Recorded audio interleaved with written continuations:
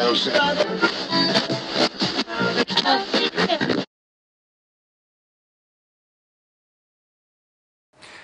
my name is Tim Martin and welcome to Net 101. When opening up online or social media accounts, I think it's important that an organisation retain direct control and have direct access to those accounts. There's a couple of traps that I have seen various people fall into. Firstly is having a third party, whether it be an agency or a consultant, open accounts up for you. That's fine, except you want them to hand over the login details at a certain point.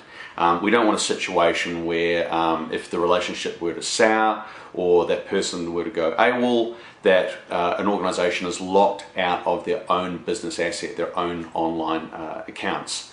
The second thing that commonly can happen is that somebody internally opens up accounts for an organisation associated with their own personal account. So that could be the marketing manager, the IT manager, whoever.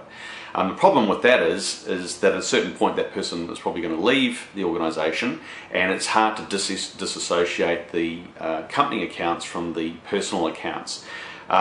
Worst case scenario, that person leaves unexpectedly through illness, or they could leave on bad terms. Either way, it's going to be difficult for the organisation to get back in to their accounts. Now, I have seen extreme examples, whether this be around analytics or Facebook, Twitter, whatever it may be, that a company has to start from scratch because they can't get access to their old account. They've basically just got to walk away from it and start all over again. A very, very painful exercise. And a last little tip, make sure that more than one person internally within the organisation has access to the login details that unlock the doors to the different platforms. If it's just sitting on one person's spreadsheet or one person's head, again, if something were to happen to that person, that's going to make it difficult for those that are left behind. So some basic tips: take control. It's your online assets. Look after them, protect them.